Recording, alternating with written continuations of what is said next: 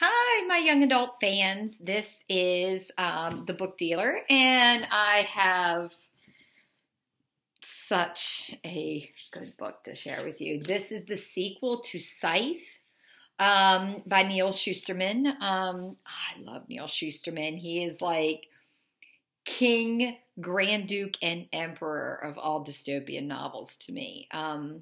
He's amazing. Scythe is his new series. And this is the sequel, Thunderhead.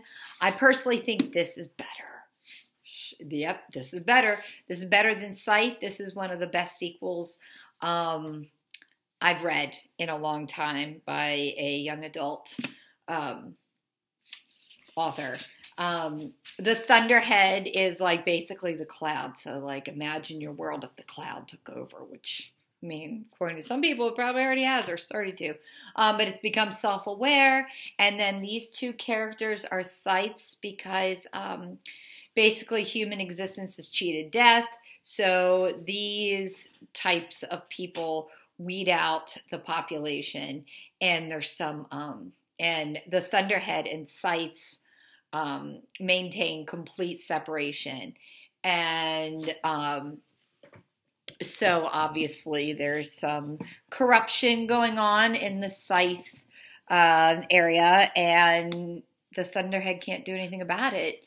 And so it's really good. Your two main characters, they're so dynamic. It changes point of view really well, and they give you different characters that you like. But I find myself finding the characters to be a lot like the ones from Unwind, which is another series by Neil Shusterman that I love.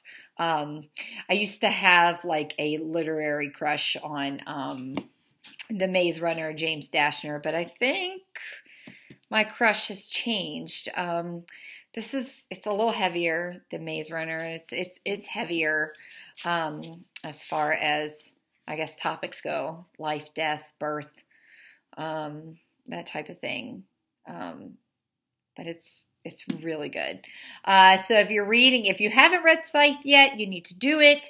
If you've read Scythe and not Thunderhead, drop what you're doing and read this. It's so good. He's not ready yet. He did say, and I quote, "The third book of the trilogy, unless the title changes, will be called The Toll." And I can't wait to get it to you.